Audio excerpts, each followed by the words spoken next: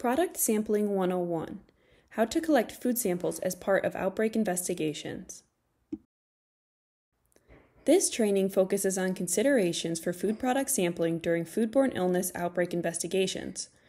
By the end of this training, individuals should be able to sample food products appropriately and aseptically, properly record sample information, and ship samples to laboratories for product testing without compromising sample integrity. The main goal of product sampling is to identify a link between foodborne illness case patients and a food product that caused their illness. Food product sampling is very important in outbreak investigations. If a given food product sample tests positive for a pathogen of interest, laboratories can characterize those pathogen isolates through whole genome sequencing and match them to isolates from human clinical cases, allowing public health agencies to determine the source of an outbreak quicker. Before you can sample, you must first identify the pathogen of interest, the establishment in which you will be obtaining samples from, and the food products you will be sampling. It is important to make sure you communicate effectively and efficiently with your epidemiological partners to obtain this information. Your partner epidemiologists and laboratorians will have data generated from interviews and laboratory specimens to form a hypothesis of a suspected establishment in one or more suspected food vehicles that could be associated with the outbreak. Knowing the potential causative agent of a pathogen you are looking for can help prepare you for product sampling. Some examples of pathogens you might be asked to collect food product samples for can include Salmonella, Campylobacter, Listeria monocytogenes, pathogenic E. coli, Bacillus cereus, and Clostridium perfringens. Different pathogens may be associated with certain food products. For example, Salmonella is commonly associated with poultry, eggs, fresh produce, and dry foods such as nuts, seeds, and spices.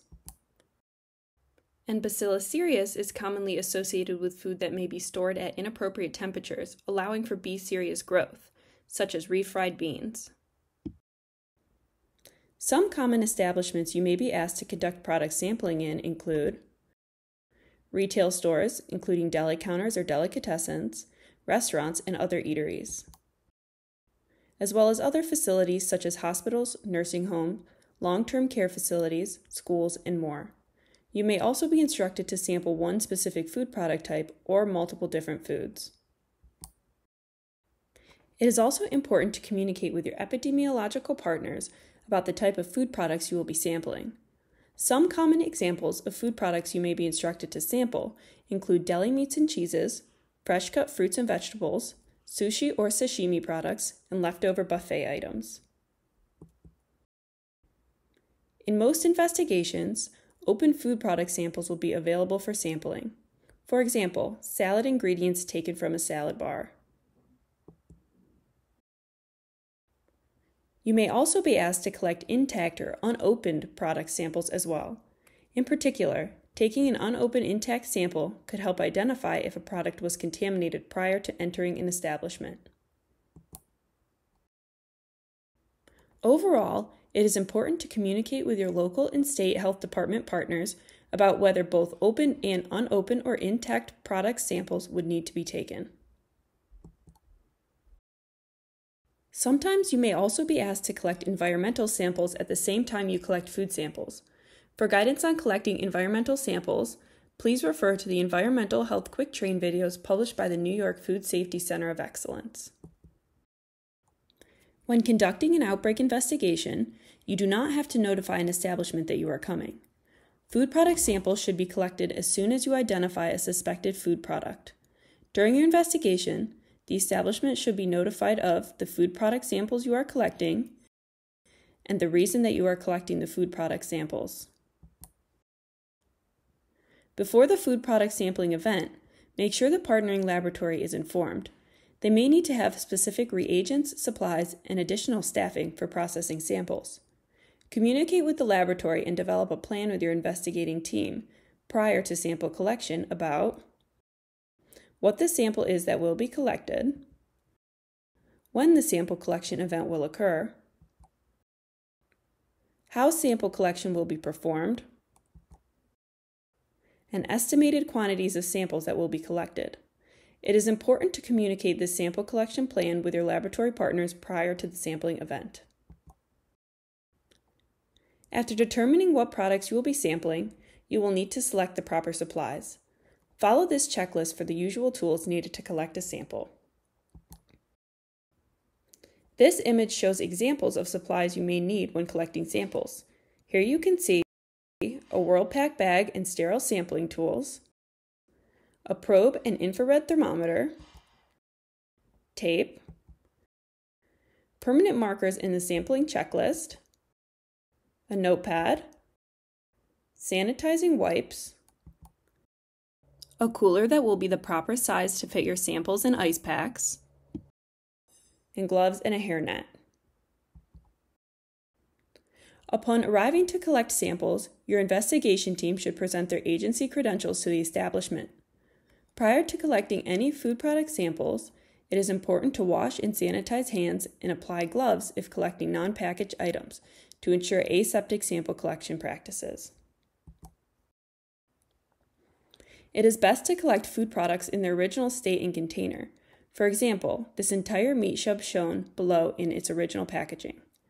Submitting the product in its original packaging can be essential for ensuring lot code information is preserved, which can be important for facilitating follow-up regulatory actions. You may also need to take a subsample or a portion of a food product when conducting product sampling. For example, taking slices of an open meat chub rather than taking the entire meat chub. Subsamples need to be collected in an aseptic manner to avoid potentially contaminating the product. If you don't have sterile disposable tools on hand for sample collection, you can use the establishment's utensils and equipment, such as knives, tongs, and cutting boards to aid in sample collection. Be sure to first clean and sanitize them with your own cleaning and sanitizing chemicals.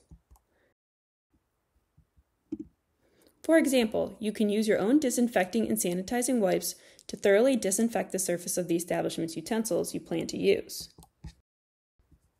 as well as cutting boards you plan to cut the meat chub on.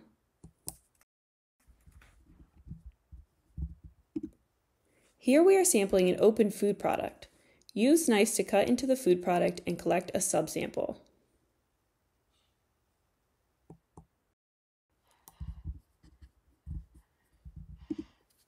Use tongs to place the subsample into a sterile leak-proof bag that is appropriately labeled. After collecting subsamples, you will want to thoroughly clean and sanitize any of the establishment's utensils and equipment you use for subsample collection, as well as the workspace you used. If you are collecting a very large intact sample, such as a meat chub, you can take its temperature with an infrared thermometer and take the temperature of the cold storage unit it is in to verify the temperature of the unit in relation to the product. Ensure the product is kept at the same or similar temperature it is intended to be at throughout transport. If ice packs are being used, be sure they are sterile and surround the product with them so that the sample does not come in contact with anything in the outside environment. Avoid using any tools or thermometers that could poke any sort of holes or cause harm to an intact product, as this will lead to it no longer being an intact sample.